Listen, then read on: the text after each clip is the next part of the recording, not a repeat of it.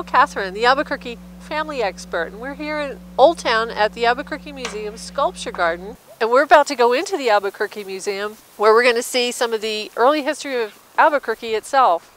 We're going to see the conquistadores, and the kids will be able to interact with the hands-on exhibits there where they can grind corn. Kids can also see some wonderful art exhibits in addition to the permanent exhibits.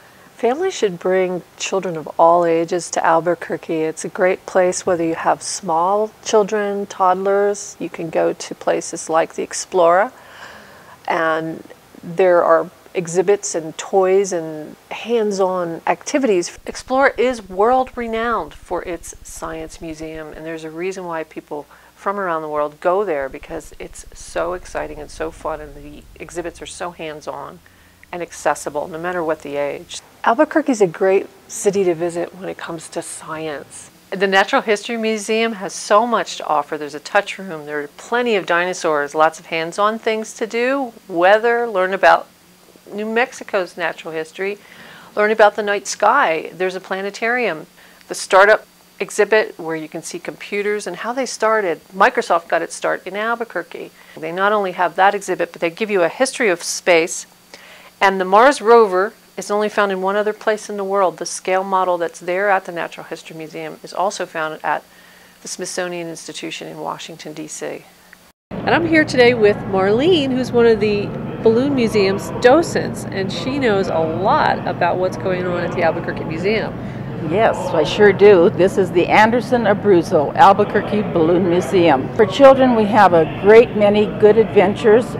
For example, we have an area called Balloon School where they can practice flying a simulator in a hot air balloon, and they can all put many things together, Legos, so that they can build hot air balloons and different aspects. There's always something new at our museum for children. And I'm Mel Vanol. I'm the director of the National Museum here for Nuclear Science and History, and we're actually an affiliate of the Smithsonian Institution. And that means that we are the only museum authorized and affiliated with the Smithsonian to show a nuclear science background and the artifacts and the history that we have at this museum. This is an old ore cart where we did uranium mining. And this is a Geiger counter that measures the energy coming out of the atoms that are here. Now we're at the Rattlesnake Museum in Old Town. This is the only rattlesnake museum in the world, and there are at least 65 different types of snakes at this museum. Besides snakes, what else do you have here? Well, we have a lot of other reptiles and amphibians, examples of some of the turtles, and arachnids. We've got quite a collection of spiders and scorpions. Kids can come in and look at them, learn about them, and also at the end of their visit they can get a certificate of bravery for having toughed it out.